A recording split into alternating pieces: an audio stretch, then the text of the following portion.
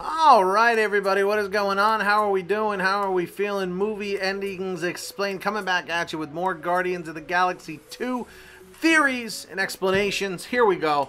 So, evidently, according to one of the movie one of the movie leak websites that I subscribe to, there's a 50-50 shot that Rocket might bite the big one.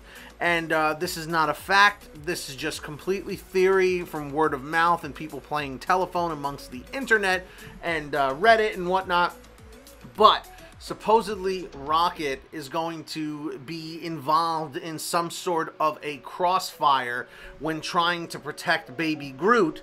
And needless to say, it's going to be pretty bad. And Rocket's going to, have one of those big emotional death scenes where everyone is crowded around him and crying and everything. Because how could you not be upset with that little guy? I mean, as much as he's small, his charisma packs a real punch, if I really had to say anything else about him. But again, I don't know if this is going to happen. I hope not. Tell me what your thoughts are in the comment section. Did this actually happen? Did it not? Let me know. Was I right? Was I wrong?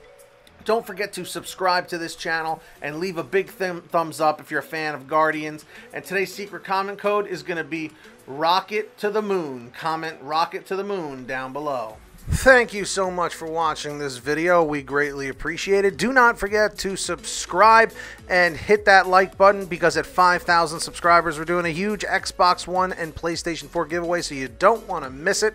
And of course, comment whatever the view count is on this video when you're watching it. See you next time.